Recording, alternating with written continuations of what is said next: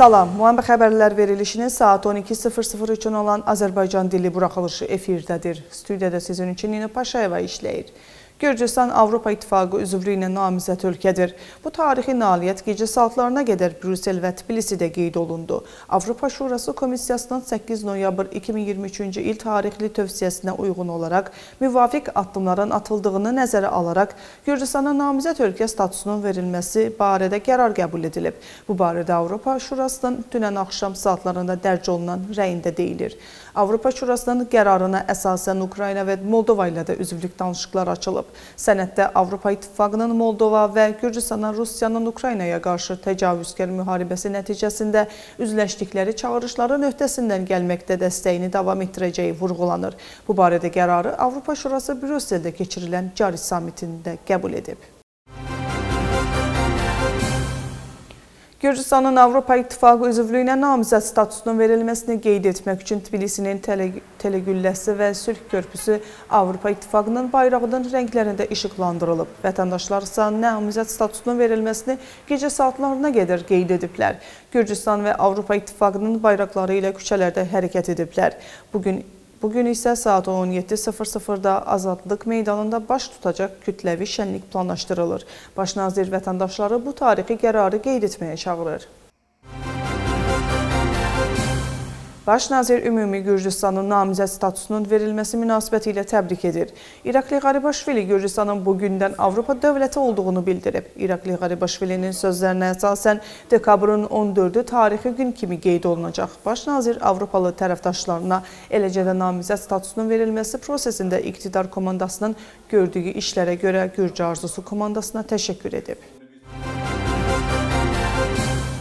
Parlamentin sədri namizəd statusunun verilməsi münasibəti ilə Gürcü xalqını təbrik edir. Şalva Papuaşvili bunun hamının ortaq nailiyyəti olduğunu bildirib. Gürcüstanın Avropaya inteqrasiyanın növbəti mərhələsinə keçməsi üçün hansı işləri görməli olduğuna dair ünvanlanmış suala parlament sədri bunun Avropa Komissiyasının təqdim etdiyi və Gürcüstan hökumətinin üzərində işləyəcəyi 9 tövsiyənin olduğunu bildirir. Hazırlanmış plan yaxın günlərdə açıqlanacaq. Xarici İşlər Naziri yaydığı təbrikdə Avropa Şurasının qərarını tarixi adlandırıb. İlya Darçaşvilinin sözlərinə görə Gürcüstan ən mühüm mərhələyə qədəm qoyub və bu mərhələni uğurla başa çatdırmaq üçün addımlar atılmalıdır. Xarici İşlər Naziri bu qərarın Gürcüstanın çox illik səylərinin və əldə etdiyi tərəqqinin aydın etirafı olduğunu bildirir. İqtidar komandası hər bir vətəndaşı Gürcüstana namizəd statusunun verilməsi münasibəti ilə təbrik edir. Gürcü Arzusunun üzvləri bildiriblər ki, ölkənin bu nailiyyəti zəhmət və layiqliliyə əsaslanır və indi ölkənin növbəti uğurlarını qeyd etməsi üçün bütün Gürcüstanın birləşməsinin vaxtıdır. Avropa İttifaqının dövlət başçıları Gürcüstanın tarixi qərar münasibəti ilə təbrik edirlər. Avropa ölkələrinin liderləri Gürcüstanın Avropa ailəsinə üzv olmaq yolunda göstərdiyi səyləri qiymətləndirdiklərini bildirirlər. Avropalı liderlər ölkəni Avropa İttifaqına üzvlük yoluna yaxınlaşdırmaq üçün bir sonraki addımların və şərtlərin yerinə yetirilməsinin zəruriliyindən danışırlar. Müxalifət liderləri də Gürcü xalqını Avropa İttifaqı üzvlüyünə namizəd ölkə statusu alması münasibəti ilə təbrik edirlər. Quruculuq strategiyasının liderinin açıqlamasına görə namizəd statusu Gürcüstanın müstəqilliyinə, azadlığına və tərəqqisinə heç vaxt təhlükə yaranmayacağına zəmanətdir.